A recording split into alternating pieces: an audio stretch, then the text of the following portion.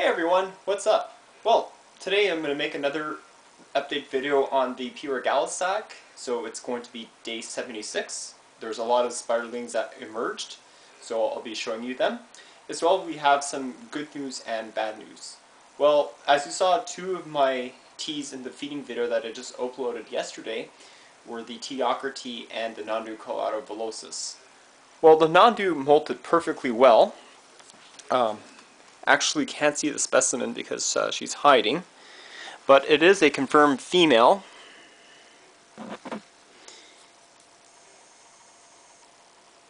Because you can see the spermatozoa right over there. And I can't believe I'm actually touching the skin because I react very strongly to non-do hairs. Unfortunately, my P.regalis did not make it.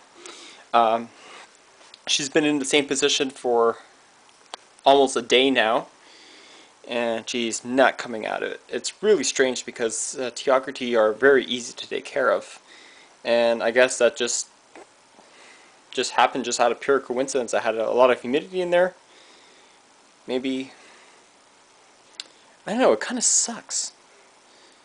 But anyway, but the good news is that the Montreal expo is actually very soon. I didn't really notice it because usually the expo is in May, but actually it's in March 25th. So I'm definitely going to go and bring the camera and buy a couple stuff, namely the 500 superworms for $12.50, the cork bark, as well as I'll probably replace the P.regalis and the Haplopa species Columbia large before I go to the imports. Okay, so as I promised, we're going to look at the sac. It's day 76.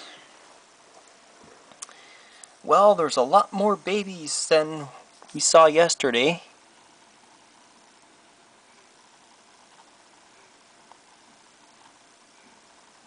So let's count. 1, 2, 3, 4, 5, 6, 7, 8, 9, 10, 11, 12, 13, 14, 15, 16, 17, 18. Yeah, this one unfortunately got stuck in its molt. Surprisingly still moving though. Yeah, there's about 18, 20. This one's actually molting. Look at that, very cute. Very lively too. So all these... Oh, you can see one here. Here's number 20. He's molting out. All these babies, the eggs with legs, which is ones like those are going to develop into the first instar stage. The black dark ones that you see over here, those are bad eggs, so they're dying. And they're going to develop into nice sized spiderlings. So just like to share this update, and tomorrow, if I see any good news regarding the sac, I'll definitely update it for you. Okay, so the next video, as I did promise you a couple of days ago, the Mythbuzzer video on the Fermentable species, and I will definitely make it.